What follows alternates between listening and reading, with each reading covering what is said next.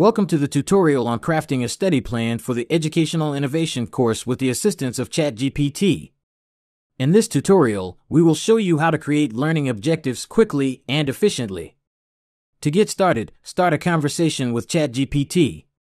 Then, write a prompt asking ChatGPT to write several learning objectives for the Educational Innovation course. For example, you can ask write 5 learning objectives for an Educational Innovation course. ChatGPT will provide you with a list of 5 clear and concise learning objectives for the Educational Innovation course. If you want more specific results, rephrase the prompt you gave to ChatGPT, and this time provide more instructions, such as a list of specific verbs like analyze, understand, apply, or any other verb from Bloom's taxonomy.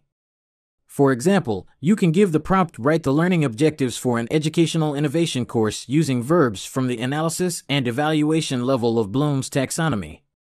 ChatGPT will provide you with a list of clear and concise learning objectives for the Educational Innovation course, aligned with Bloom's taxonomy, considering the levels of analysis and evaluation. You can ask ChatGPT to give you more or another learning objectives. For example, you can give the indication give me 2 other different proposals for learning objectives more oriented to the application of educational innovation. Finally, write down the learning objectives provided by ChatGPT.